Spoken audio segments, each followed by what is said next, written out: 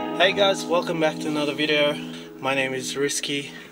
Today is going to be a bittersweet video because it's going to be the last time I'm going to do a video on my 328i. We've sold it, so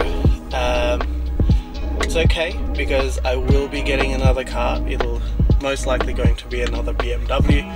I don't know which one just yet, but you guys just have to stay tuned and find out.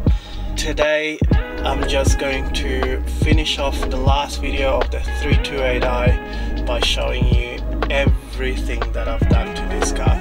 So it's a bittersweet video because I love this car. I love this car to bits, but it just has to be done, guys. So without further ado, let's show you the things that I've done to the 328i.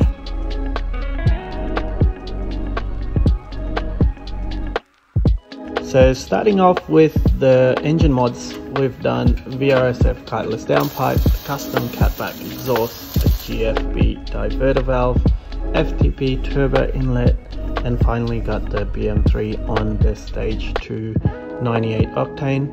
With all these mods, guys, the car sounds great, so take a listen.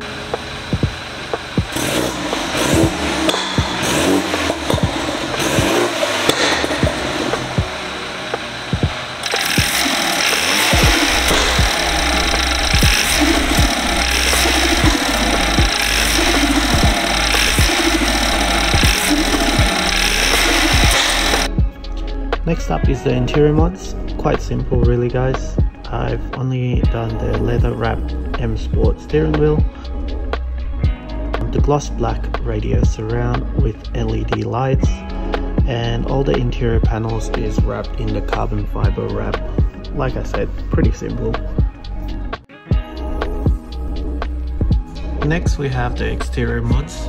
We've got carbon front lip with the M3 style front grille. It just gives it that more aggressive look that I want.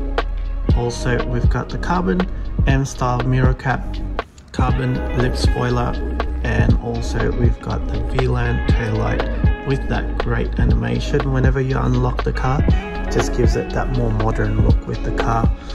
And last but not least is my favorite, the midnight purple wrap, which I've done in my garage by myself, with the help of my wife, of course. I'm really happy with the outcome of this wrap. I was a little bit nervous wrapping this car in my garage. It's just first time I wrapped it, but I'm quite happy with the result. Next is the suspension mods. We've got the Vortland springs, which lowers the car by 45mm. We've got Brembo brake pads with the DBA slotted rotors.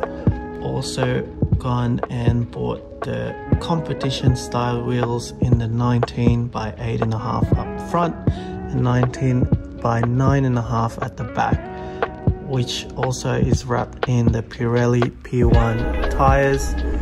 Now this gold colors just suits the midnight purple perfectly, and that's the reason why I went with gold. As you can see, guys, the car just looks brilliant in these two color combinations. So yeah, guys, the car is sold. I got good money for it, so I don't see why I wouldn't take that opportunity to have that extra cash. There'll definitely be another car anyway on the channel. You just have to stick around and find out what it'll be. But yeah, that's it for today's video, guys. Take care.